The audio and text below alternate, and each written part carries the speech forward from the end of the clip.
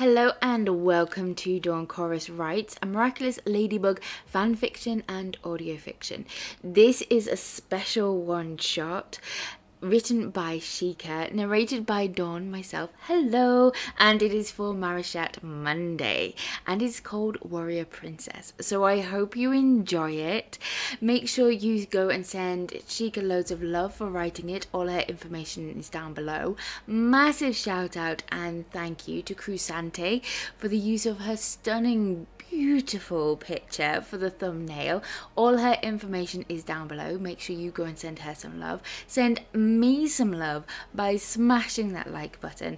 Comment down below what you think of it and make sure you subscribe so you do not miss out on future one-shots like this and series that are happening and future projects to come. And I hope you enjoy. Warrior Princess. Of every akuma, ladybug and cat noir had faced, this was definitely the worst. Sting was something out of a nightmare. A scorpion body the size of a car, with a male human torso where the head should be, and a stinger the length of her arm that left people either slashed and bleeding or paralyzed by his toxin. What does Shadow Moth think he is doing? It looks like he emerged an akuma with a mug. Sting is trashing the city and actually hurting people? Ladybug raged as she ducked through an alley and down a quiet back street to de-transform behind a dumpster and recharge Tikki with a cookie. Has Shadow Moth lost what little common decency he had? I don't know, but he seems to be more intent in winning at all costs these days, Tikki mumbled around her cookie. While the Kwame stuffed herself, Marinette's mind raced. Carapace was down, with an anxious Rena attending to him. Viperion had gotten hit with the toxin, as had Vesperia. The rest of the team weren't available for one reason or another. Cat Noir had taken a beating trying to buy her time to figure out her lucky charm. A cherry blossom, but he was wearing out and she was running out of ideas. Okay, the akuma is either in the strap he wore around his wrist or across his bag at his back. He doesn't have anything else unless this is like Soul Crusher and the akuma isn't on him. But I have no idea who he is or where akuma could be hiding. It has to be on him. The sound of the battle was drawing closer. How was Cat Noir holding up without her? Hurry up, Tikki, she urged. I'm eating as fast as I can, Marinette. The sounds of boots pounding brought her to a high alert just as Cat Noir ran around the corner. For once she wasn't the one crashing into someone, but that didn't stop the fall or the pitfall impact with the pavement that resulted from being tackled by someone with a miraculous speed. Marinette! Cat grasped, panting for exertion. What? Is it following? She demanded. He nodded. Then run! Grabbing his wrist, she pulled him to his feet and took off down the back street, looking for somewhere, anywhere they could hide for a moment and regroup. There! Cat pointed at a utility van parked beside an open phone junction box. Thankfully, the driver had left the back door open when he had fled and they scrambled inside, pulling them shut behind them. They sat huddled in the dark, cramped space, listening for the sound of the pursuit. After a few anxious moments, Marinette sighed in relief and turned towards the door. I guess he... The words were barely out of her mouth when Cat grasped a hand over her lips and pulled her back against his chest. Stop! Listen! He hissed, and she froze, feeling his heart pounding hard against her back. Over the sound of her own pulse, she heard an ominous clattering sound like a wave of stones rolling and bouncing down the road. The noise grew and grew until it was like an avalanche all around them and the van shook with its passage. She held her breath, turning her face into his shoulder, trembling in terror. She hadn't felt this vulnerable during an akuma attack since her first day as Ladybug. Cat held her tightly, giving her all the comfort that a tight embrace could afford. The horrible sound started and stopped several times, but then faded into the distance. She waited until Kat's hand over her mouth dropped before she spoke. "Are you okay?" they both asked at the same time. She nodded. "I thought we had cleared all the civilians from the area," Kat whispered worriedly. "What are you doing here, Marinette?" "I was out and got caught in the middle of this when it started. Ladybug found me and told me to hide behind the dumpster." "Sorry, she didn't have time to tell me, and I thought this street was clear. I didn't mean to lead it to you." He looked so guilty and worried for her that she put her hand on his shoulder to reassure him. He hissed in pain and twitched away from her. Her eyes opened wide as she saw the blood that stained her fingers. His arm was hanging stiffly at his side. "Kat, are you hurt? How? Can you use that arm?" "It's nothing, princess. Don't worry about me." She leveled a stern glare at him, and he swallowed, looking away. "Marinette." "Let me see your hand," she said, taking off her jacket. "What?" "Your hand," she demanded. He held out the other hand to her, and his eyes widened in shock as she used his claws to tear the sleeve from her jacket and the body into strips. "Marinette, that's your favorite jacket. Why?" "I can make a new one. I can't have my hero bleeding to death before Ladybug can fix things," she muttered, folding the strips into thick pads. The slice through the suit was clean of toxin, thank goodness, but the 12-centimeter long cut curved over the top of his shoulder and was bleeding freely. "I need to get this pad into place to stop the bleeding. Can I peel back the torn part of your suit? It's probably gonna hurt." He nodded, breathing deeply as she lifted the leather-like material away from the wound and placed the pad over it before shifting the suit back over it. She could hear him growling softly from the pain, but could tell he was fighting to subdue it so not to frighten her. "Can you move that arm?" She tried rolling his shoulder, but his arm still hung limply, and he hissed again. "That's what I'm afraid of." She quickly tied the sleeve into a sling and settled it around him.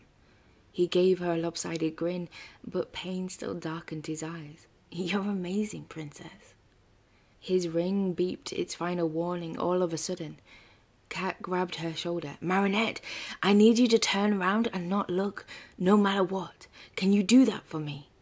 She nodded. She turned away from him, eyes closed and covered with her hands.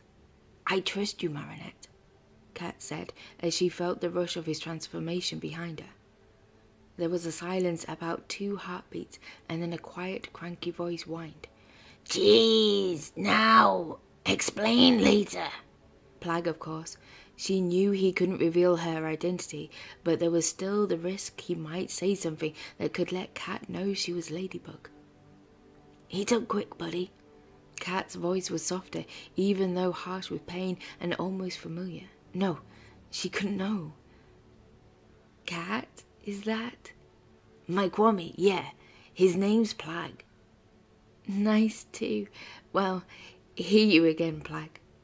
"You too, princess." The emphasis was soft, but pronounced enough for her to hear it. "Plag," Kat grunted from behind her. "Will the suit form over the pad I put on Kat's wound? He can't use our arm, and I don't want to risk tying it in place." "No problem," said the Kwame. "But I expect a week's worth of Carambert after this, kid." You'll get it, Kat moaned. "Can you hurry up? This hurts a lot when I'm... me." "You're not the only one who got sliced, kid. Give me the backup cheese, too." Marinette tried to smother a giggle behind her hands. She knew she couldn't laugh at them, but hearing the interactions was pretty funny. Plag really was different than Tikki. "What's so funny?" Kat and Plag asked together.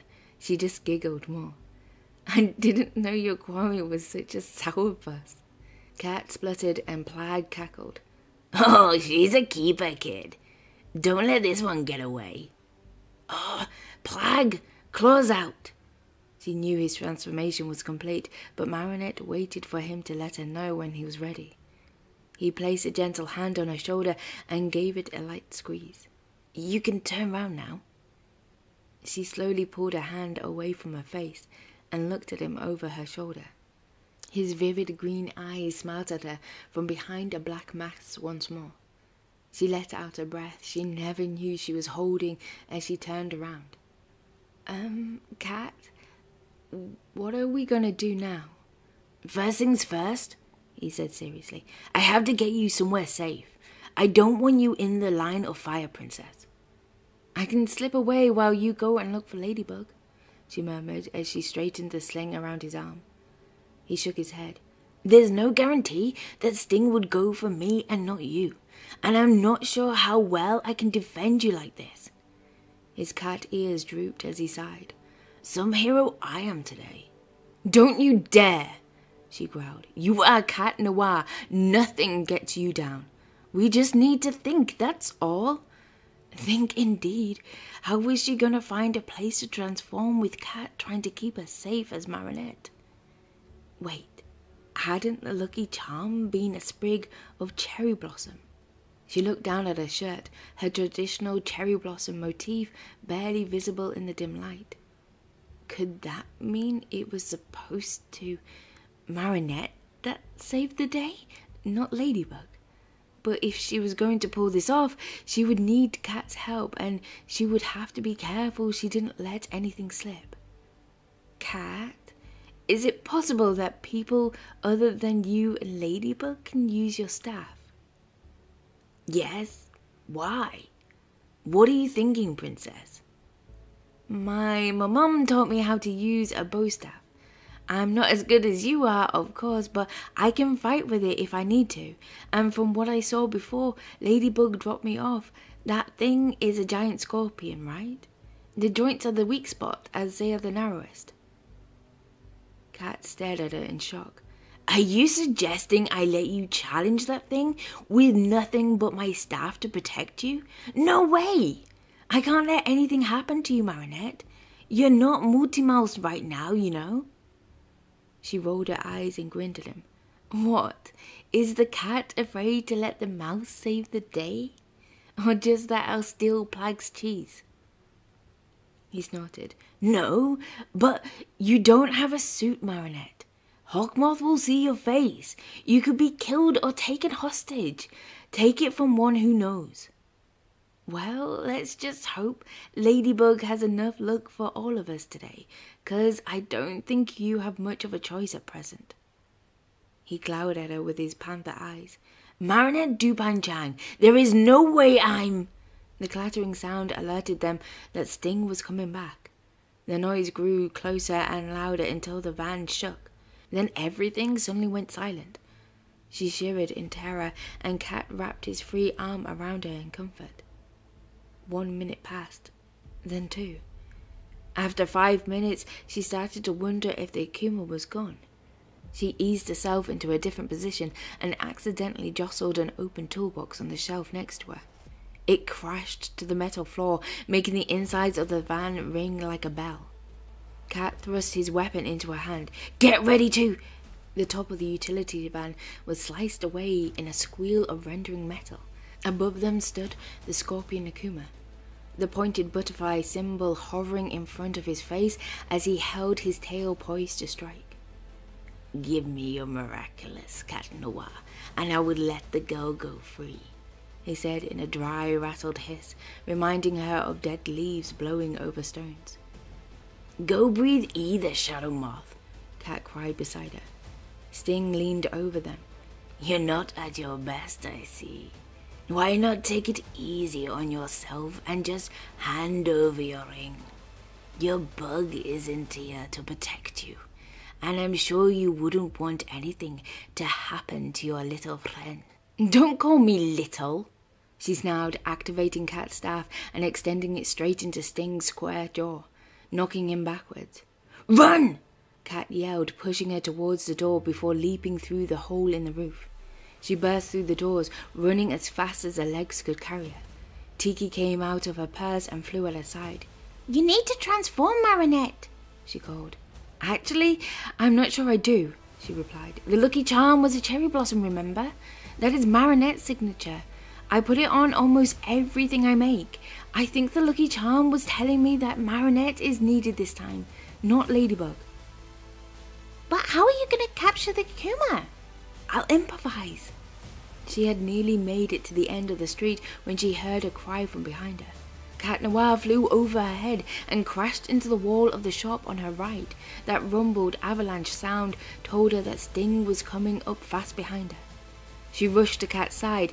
He lay crumpled on the ground, struggling and failed to raise on his good arm. "I'm sorry, Marinette," he grasped as blood trickled from a bad cut on his scalp. The sight of the dark bead rolling down his face, stained the skin of his jaw, made her tremble, but not with fear. Marinette trembled with rage. She turned round, facing the nightmare that was barreling down on them, Cat's staff clenched firmly in her hands. "Marinette, you need to run!" "No, I'm not leaving you." "But you could get killed." "So could you. Now let me think." The giant scorpion was rushing for them, his deadly tail curved over his shoulder and ready to strike. The thought of Cat's injured fueled her anger, and everything became clear. She ran full speed at the akuma, everything else disappearing except for the burn of her muscles and the space under the scorpion's body. As she drew close, she extended Cat's staff and slammed it right into the joints of the creature's legs as he ran right underneath her. She heard a rattling hiss, followed by an impact on the road behind her as she plowed through the remaining pairs of legs. Turning, she swung the staff hard against Sting's poisoned tail, knocking it to the monster's shoulder and slicing the strap of the bag he wore on his back. She didn't even hesitate long enough to watch the dark butterfly emerge. She leapt onto the akuma back, hefted the repulsive tail with its deadly blade, and slashed at the butterfly as it started to flutter away. The blade split the evil thing in half, and it turned white as it fell lifeless to the ground. Sting froze, but did not dissolve into the dark smoke to reveal the victim. That was right. She had thought that it was a combination of akuma and muck. Marinette leapt down and walked around to face the frozen monster, her muscles tense with suppressed rage. "I know you can hear me, Shadow Moth. No one hurts Cat Noir when I'm around. I don't need a magic suit or Ladybug's partner to take down the worst you've got. You think I'm afraid of an insect like you? Touch one hair on my cat's head and I will come for you myself. Is that clear?" There was a long pause for a moment before a white feather was released from the strap's bracelet around Sting's wrist, and the monster melted away to reveal a young man in his early 20s. He blinked, looking around him in confusion before his eyes lighted on her. "Ladybug?" Marinette smiled. "Nope, just someone helping out, I'm afraid. Are you okay?" "I think so." "Good. Can you stay with Cat Noir over there while I go and find Ladybug?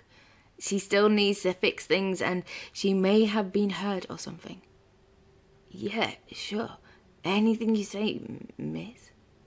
"Marinette," Cat said from behind her. She glanced over at him and found he managed to prop himself against the wall behind him, clutching his injured arm. "Marinette Dupang Tang, hero of Paris." She snorted and rolled her eyes. "Sure, I was just a mad girl with a borrowed stick. Now you stay put. I'm gonna go and see if I can find Ladybug to fix things." She took off down the street, ran round the corner and behind the same dumpster she had started from. "That was amazing, Marinette," Tikki cheered. "You were so brave, taking on the akuma with only Cat's staff to protect you." She flew up to her face and gave her a quick cuddle. "Just don't do that again, okay? Not without me at any rate." "Sure thing, Tikki, but I need to fix things so I can get back to Cat." "But as who? Marinette or Ladybug?" "Ladybug? She needs to apologize for not being there for him. Tikki, spots on." Back behind the mask, she swung up to the rooftops and went back to where she had left Cat from a slightly different angle. She landed beside the victim and Cat next to the wall. "I got it from here, thanks," she told the victim. He nodded, looking guilty, and scurried off. "Cat, are you okay?" she asked worriedly. "Marinette said you were hurt." "Yeah," he grunted. "I can't move my arm. Where were you, LB? I was getting worried, but I couldn't leave Marinette alone with Akuma."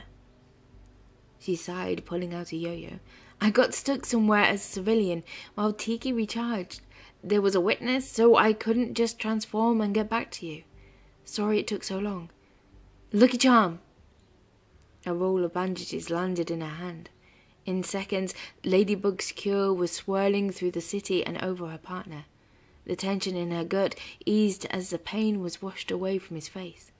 "Ah, that's much better," he sighed, rolling his former injured shoulder and flexing his claws fingered. The jacket she had used as bandages and slings was as good as new and lay folded on the ground. "I guess I should get this back to Marinette," she said, picking it up and dusting any dirt off it. "Ladybug, may I take it to her?" Cat asked softly, holding out his hand. "You've had a long day, Cat. You should go home and rest." He shook his head. "No, this is something I need to do, LB. She saved my life, you know." His eyes took on a faraway look, and his smile was almost tender.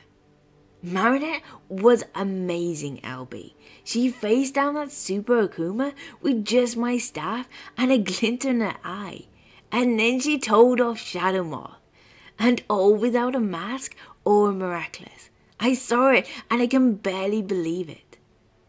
She smiled slightly. "Wow, that is incredible. I guess you can take it back to her this evening then." She handed the jacket to him. "I'm really sorry I didn't get here in time, Cat." He shot her a grin and gave her shoulder a squeeze. "Hey, it could have happened to me too. I was just lucky I was with someone I trusted when I needed to de-transform. If Marinette had seen me without the mask, she would have kept my secret, even if it made things awkward for a while." Her breath caught in her throat. "Why would that make things awkward? Is she a relative or something?" She knew that wasn't possible, but what could he possibly mean by awkward? "Thank goodness, no. She goes to my school, that's all." Her mind froze. "Cat Noir goes to my school? But you just said you trusted her. Why the thank goodness?" Wait, was he blushing? No reason. You should get going. You're going to change back soon. No point in having 2 close calls in the same day. See you next patrol." And he was off like a shot. Why was he acting so embarrassed and talking so fast? She glanced around and found an alcove where she could de-transform back, giving Tikki a cookie. "That's the last of them until we get back home." "That's okay, Marinette," the Kwame replied. "Was it just me, or was Cat acting weirder than usual?" she asked. "Cat just had a life-threatening experience, and you saved him. That is enough to cause anyone to act weird, isn't it?" "True," she said, twirling the end of her pigtails around her finger absent-mindedly. "But he told me, Ladybug me, that he goes to my school. He shouldn't have done that." "Marinette, you should know better than anyone that a Miraculous Ladybug fixes only the physical damage. The emotional scars still have to be healed and dealt with. He's probably just overwhelmed and didn't think that would be a big of a clue. After all, hundreds of students go to your school, don't they?" "Yeah, it's just one more thing that's going to drive me crazy, I guess." "As if Adrian and Kat weren't enough already," Tikki asked with a teasing smirk. "Tikki," she groaned. "You know I'm trying to let Adrian go. I'm tired of not being able to be myself around him. I've always put too much pressure on myself over him. You know that." "Yes, and what about Kat?" She swallowed hard, and her heart raced at how he had been worried for her.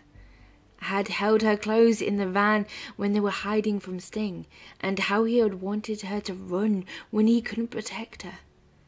She hadn't thought about it at the time, but it had felt good to be close to him, wrapped in his scent of sandalwood and leather. It would make things complicated, especially now when Shadow Moth is creating these super akumas. Oh, I don't know, Tikki. I'm almost 17. You'd think I would have figured this out by now. Having finished her cookie, Tikki flew up to nuzzle her cheek. It's okay, Marinette. You deserve to be happy too, despite all the worry and fear. Love is a powerful force too. After all, being Ladybug does not mean you are destined to be alone. Thanks, Tikki. Let's take the quick way home, shall we? Spots on.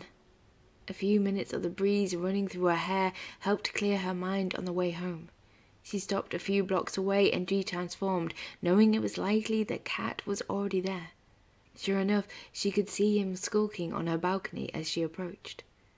She checked in with her parents before heading up to her room. She climbed the stairs to her loft bed and then out onto her balcony. "Hey, princess," Cat said softly. Even his eyes were smiling. "Hi, Cat," she said, rubbing her forearms in the brisk breeze. "You're sure lucky you got to take the express." "Definitely one of the perks of being a hero.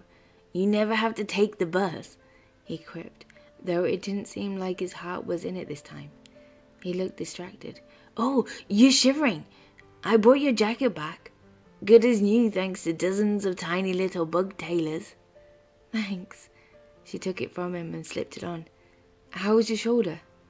He flexed his arm for her, like he had the first time he had talked to her as Marinette, though he had grown and filled out a lot since then. She chuckled and shook her head. "Silly Cat," she murmured, stepping forward to stand next to him at the railing. "You had me worried, you know." He rested his hand on the railing next to hers and sighed. "Part of the hero business, I'm afraid." They stood side by side, looking out as dusk fell over the city. The gathering darkness shrouded them from view, but Marinette didn't turn on the string of fairy lights that normally lit her balcony at night. She felt safer with her feelings hidden in the dark. Then, after a long silence, "You saved my life today, Marinette." His voice was low and impossible soft, as if he was caressing her name, and it made her shiver despite her jacket. I just did what you do every day," she stammered, refusing to look at him. A gentle clawed hand turned her head, and all she could see were green glowing eyes that smiled at her in the dark. "No, you didn't," he whispered. "You trusted me enough to let me de-transform and not feel scared. And I knew I could trust you not to look if I asked you to." The hand that had turned her brushed against her face tenderly. "You sacrificed your favorite jacket to bind my wound. You faced down that akuma monster with only my staff to protect you. You challenged Shadow Moth and gave him a right chewing out."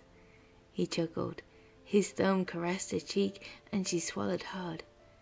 "I always knew my princess was brilliant and beautiful, but I never knew you had such fire in you, Marinette."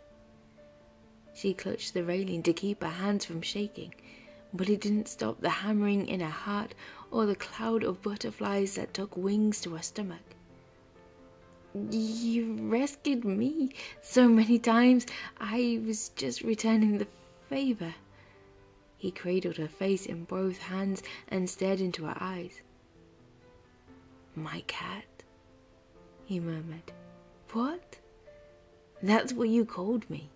You were screaming at Shadow Moth and you said, 'Touch one hair on my cat's head and I will come for you myself.'" Her cheeks were burning. He was so close. Oh, his eyes. There was something in his gaze aside from the gentle glow, but she was afraid to think about it too much, lest the spiral down into confusion. "I I didn't mean Shh, he soothed. I never belonged to anyone before. Not really. I used to hope that Ladybug would love me, but I gave up on that dream a while ago. He pressed his forehead against hers, their nose brushing. Do you know why I wear a bell, Princess? No, she winced as her voice came out in a squeak, but he didn't seem to notice. A cat only needs a bell if he's lost, he whispered, his breath tickling her skin. But once he finds someone to take him in, to care about him, to love, then he isn't lost anymore. Cat, your cat, he purred, pulling her in an inch or two closer. That is, if you meant it. I don't know what I would do if anything had happened to you, she whispered from her throat gone dry, tears burning her eyes. I was so afraid for you today, Marinette, he breathed, running gentle fingers along her face. I've already lost so much, and in a way, I've lost Ladybug too, or at least the dream I had of her for so long. But you have always been so real to me, Princess. If I lost you, it would break me. Those soft, halting words trickled into her like the tears that trickled from her eyes. I love you, Cat Noir. I love you, Cat Noir, she whispered, twisting her fingers together between them. I have for a while, but I have been trying to let someone go too.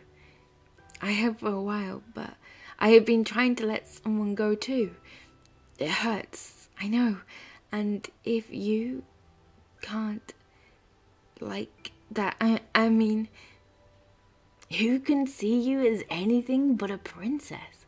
He asked indignantly, then he laughed. I suppose I should count myself lucky that he didn't, otherwise you wouldn't be here with me. But I love you, Marinette.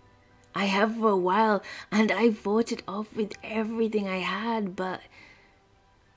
He leaned in and gently brushed her lips with his, setting off a chain reaction along her nerves. Today made me realize that I had to tell you because we don't know what is going to happen tomorrow.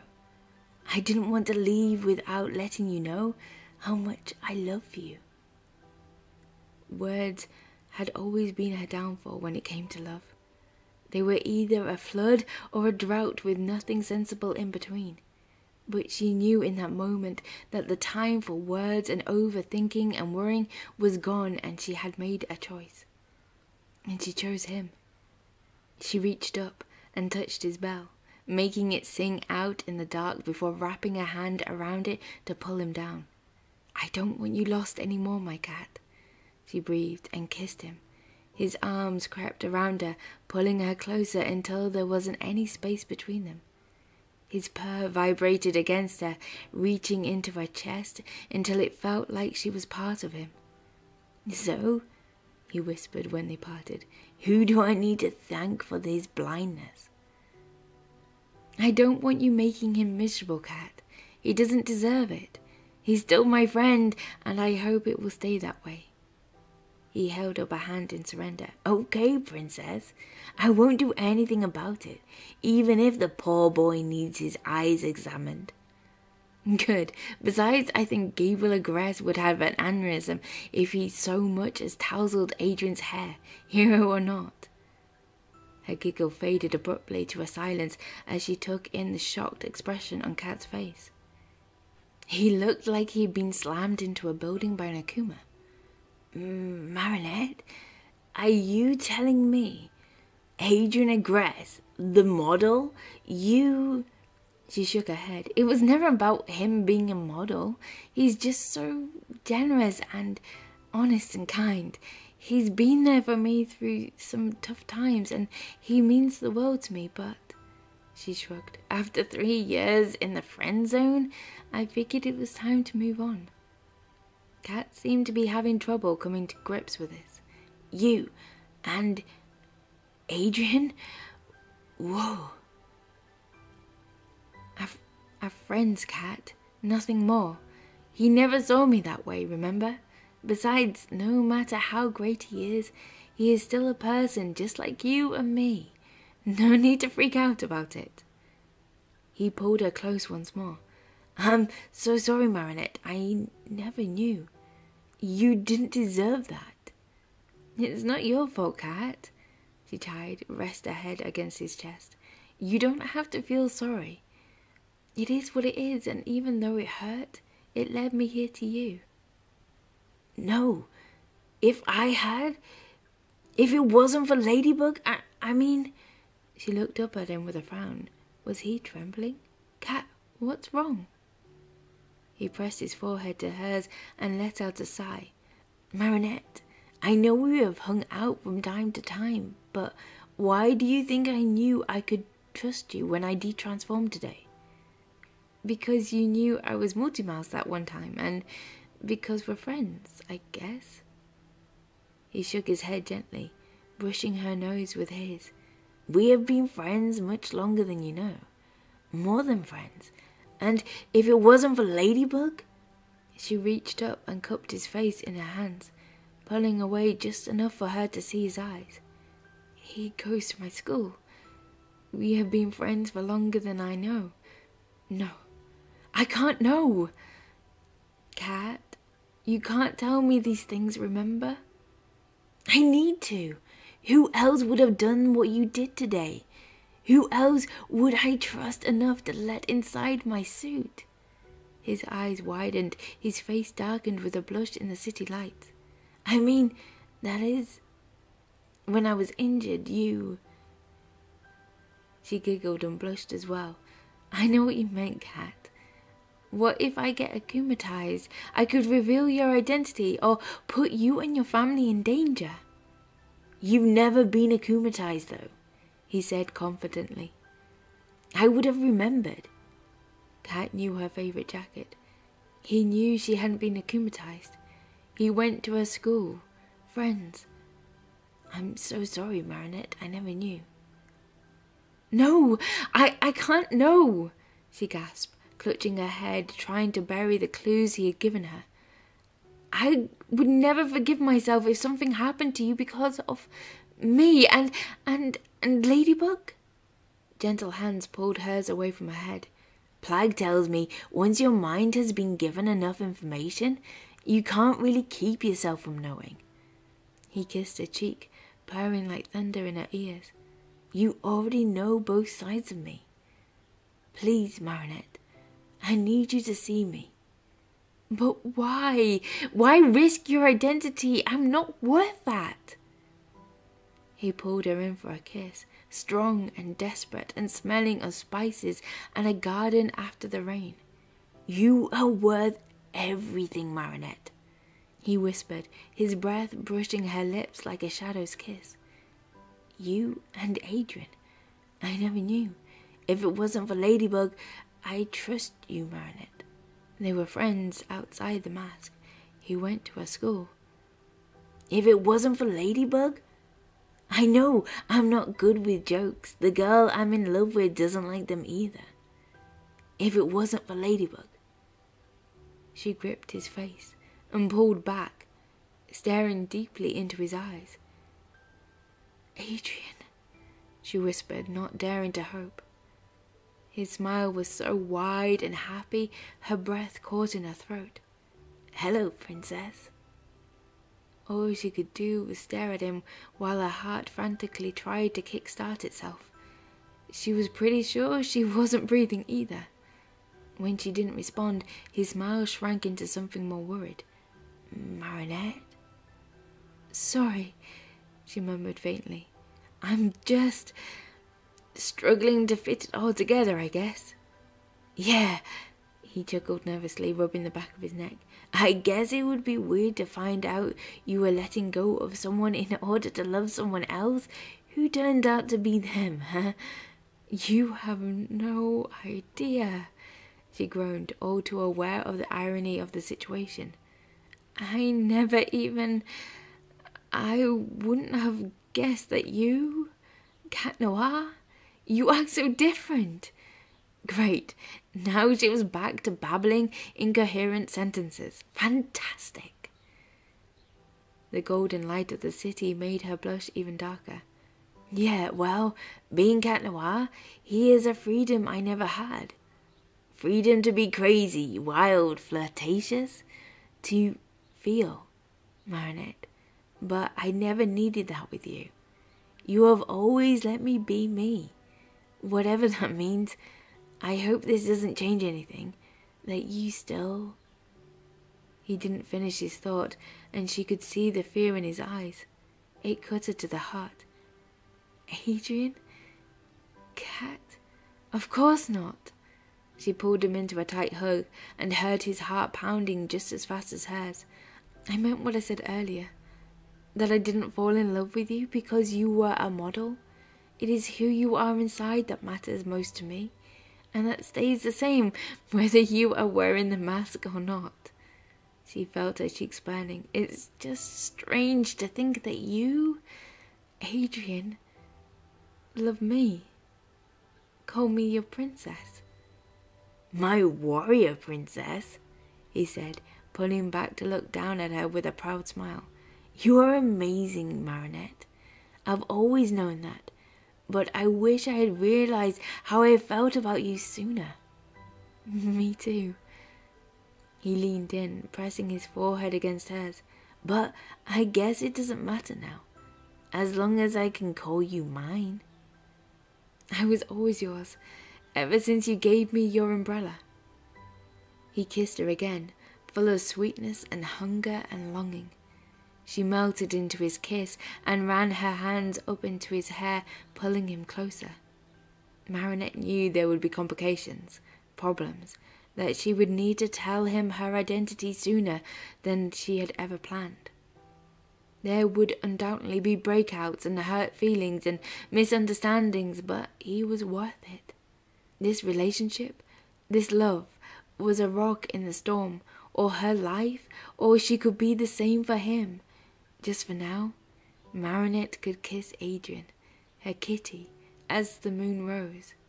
This was a moment for Marinette, not Ladybug, and she intended to keep it.